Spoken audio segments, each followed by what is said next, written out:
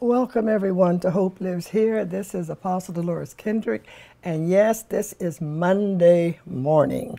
We have made some changes, but I just want to welcome everyone to Hope Lives Here, Tabernacle of Praise Church, and we're located in the Pacific Northwest, where it is a little chilly right now, but in Washington State, and it's just a really beautiful, beautiful morning because this is the day that the Lord has made. So we're excited. And you say, well, why are we coming on Monday morning? I shared with you previously that we were changing from Tuesday and Thursday afternoon, and we will be coming to you Monday morning, just starting your week out and with the word of the Lord and just encouraging you and just giving you hope for the week. And you say, well, why the change? Well, let's look around us. Everything is changing. And when we think about it, you say, well, I want the Hope Lives Here on Tuesdays and Thursdays. But look, you can go to our website, www.tabernacleofpraisechurch.net, and you can get over 280 episodes. You can watch these episodes anytime you want to, because one thing about the word of the Lord, we know that the word of the Lord it standeth sure. The anointing is captured in the word, and the word never changes. And so we want to be able to give you that opportunity where you can go. But we have made a change, and we will be coming on Monday morning, twice a month, and every other Monday, and just being a blessing to you. When we think about how we started just about 2 years ago with Hope Lives Here, and it has blessed a lot of people, many people that have just called in and shared that what it has been, it's been a blessing to them. And so we want to continue it, but we are in a time of change. And we felt the Lord just said, well, just turn the corner, just do something different. And you say, well, why is that? Because I know some people just do not like change. It's like we get stuck, isn't it? And we get comfortable in what we're doing. But God is a God of change. His word doesn't change, but God changes. He changes, and we see what is happening in our world. Our nation is changing. Businesses are changing. We're seeing just change all around us. And many times if we don't change, if we don't get in the flow of change, we find ourselves on the outside. So today, I just want to talk to you this morning, rather, about change. And yes, I know you don't like changes, but I told you, many of you that have heard me share my testimony, I love change because I don't even like to go the same way home all the time. I love to just go different ways. But one thing that I had a little fight with in change is after Christmas, I generally make changes. You know, we get rid of all the Christmas decorations, and of course we decorate, and we have our beddings, Christmas beddings and so forth, and we get rid of all that. Well, I wanted to the spring, because spring will be here in 2 weeks. March 20th will be springtime. And at that time, I generally go through my closets and clean out and get rid of a lot of things that I haven't worn, a lot of things in the kitchen area and just in the home that you have not used, and you know that you're not going to use it. So you want to get rid of it. And so this was a difficult thing for me, because even though I knew I wanted to get rid of these things and just move out, you know, and take to the Goodwill, take to the dump it all, it was hard for me to get that day that I would do it, I kept saying, well, tomorrow I'll do it. Have you been there? Tomorrow I'll do this. And I'd get up and I'd say, okay, I'm going to clean out and get rid of clothes and take them. And then that day would come and I'd get distracted and something else would take place. And it just kept being tomorrow until finally I said, this doesn't make sense. I set my priorities and I got up and I said, today is the day. And I went in and I just began to clean out closets, clean out and just pack things away. And you know, that was a good feeling of accomplishments. Just to do that, and I just encourage you just to not get stuck. Sometimes it's comfortable. And have you ever felt like you've been stuck like in a rut, you know, and I think of a vehicle, you know, that gets stuck in the mud and keep spinning the wheels, just keep accelerating, and you keep spinning the wheels. You're not going forward, you're not going backwards. So if you're not going forward or backwards, you know you're going down. And we get stuck in a rut where we do not want to do anything. Sometimes we don't want to change because we fear change. We don't know what we're going to change to. Sometimes we don't want to change because we don't want to go through what it takes to change, okay? And so we need to take that step of faith. 3 weeks ago, Deborah ministered on a Sunday morning, and her message was, take a risk. And we know that that is take a step of faith. And just to quote her, she did not mean that you're just going to jump off a cliff, as she quoted, as she said, but you're going to take a risk on that which lines up with what God has said or called you to do. Let me say that again. Take a risk on that which lines up with what God has said or called you to do. And that is so true. You know, we do not want to just jump off a cliff or do something or even move just not thinking or not praying or not being directed by God, but we want to move. There are certain times that change is necessary. We look at the earth and spring is here in 2 weeks and we're going to see some things happen. And isn't it funny that the earth recognizes the cycle of change, the change in the seasons. And even though it might snow, even though it might be cold and rainy, something happens to the plants under the earth. They begin to pop up because they know it's spring. They know it's springtime. So in a few weeks, we're going to see the primroses popping up. You're going to see some crocus coming up because it's spring. Why is it that the earth can move in that cycle of change, and yet it is so hard for us to change? Let me share something with you. It could be as simple as changing your jobs, changing your thinking, okay?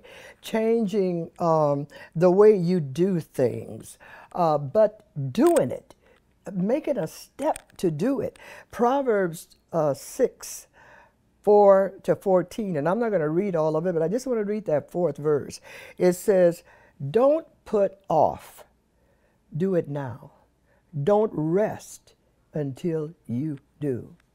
In other words, we need to make a decision and set our priorities, right?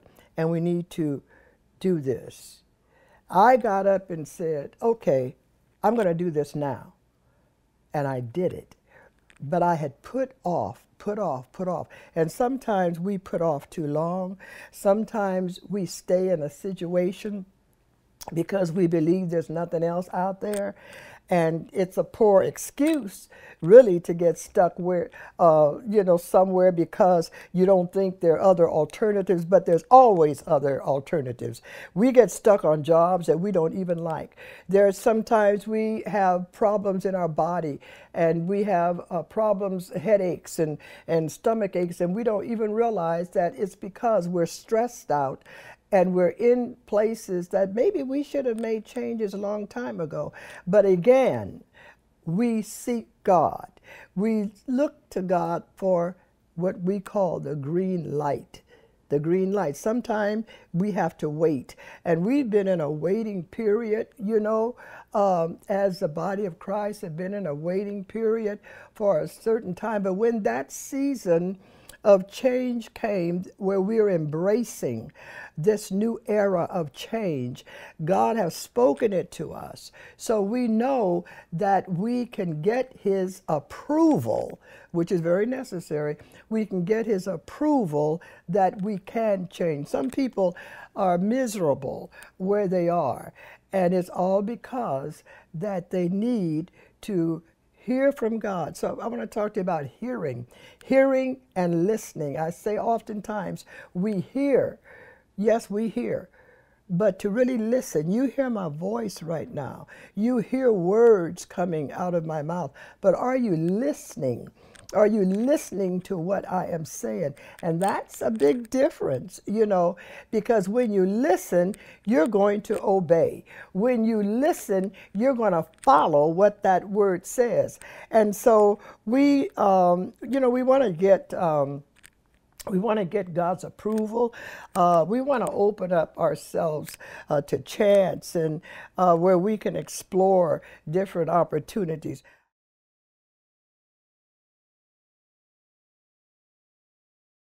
This year is the beginning of a new era. This, I guarantee, will be the experience of a lifetime.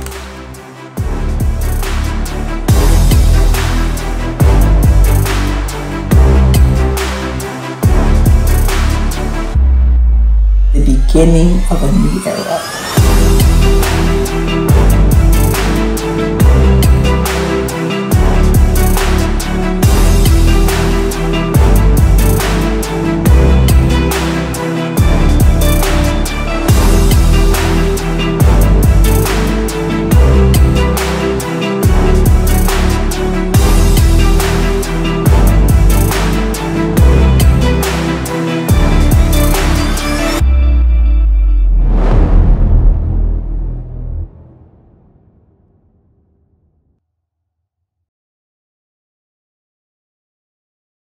Listen, talk to the Lord.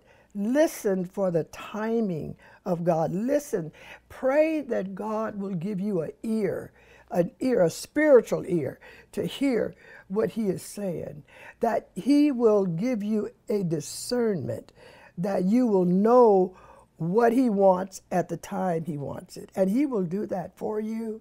He will direct you in the way that he would have you to go, and he'll shine a light, and that light is symbolic of truth, and he will give you the truth regarding a thing. So when we think about our lives, we sometimes find ourselves in a place of look like going around the same mountain over and over and over. I think about Israel when they were in Egypt, and I think about how God raised up a man, which was Moses, to go and free the children. Now, those children of Israel was in that state, in that rut, in that pattern, in that bondage, in that slavery for years. And it was like the green light was on them, and not the green light, excuse me, the red light, where nothing moves. You just stop. You just stand still, and you don't move. And God had them there for a time. And sometimes when the Lord says, okay, this is a red light, I want you to seek me to move to the next. Now, when they were in Egypt, a place of bondage. Moses comes. He says, let my people go. We know the story. So here, God releases them and turn on a green light for them to move forward. They can go out of bondage and move forward. They can pursue to a land that is flowing with milk and honey. And so God put the green light on them. Moses led them out. But I want you to watch this. Sometimes there's a caution light. And as they were moving, God brings that orange light, that caution light. Sometime when we're driving and we see the caution, we see the cones and all, that's telling us to slow down. Because there could be construction up ahead. There could be an accident before us. There could be something that we could be hurt from. So we detour. We detour to go around the particular thing it's a caution. God is saying, slow down. Sometimes he does that in our lives. With Israel, he did that. They had to detour, go around the long way around. Why was this? Because first of all, they weren't skilled in fighting. They were not they had been in bondage. They didn't even have weapons to fight. And the enemy was along that path where they were going. So the Lord just directed them the long way around. And sometimes when we have to detour and go the long way around, we think that God has left us. We think that the thing is stopped, that we cannot have. Why would God tell me to pursue and then all of a sudden I have to slow up and I'm going away from what I thought that he was leading me to? And Israel came around, and here they come to another place that seemed like it's impossible. And it is a Red Sea, a sea that is impossible for them to cross, saints. And that's sometimes the way it is with us. The Lord leads us on our pathway to that particular destiny that we are seeking, and we go around only to come to another place that is impossible. Now, when you get to that place of impossibilities, that's where your miracle is.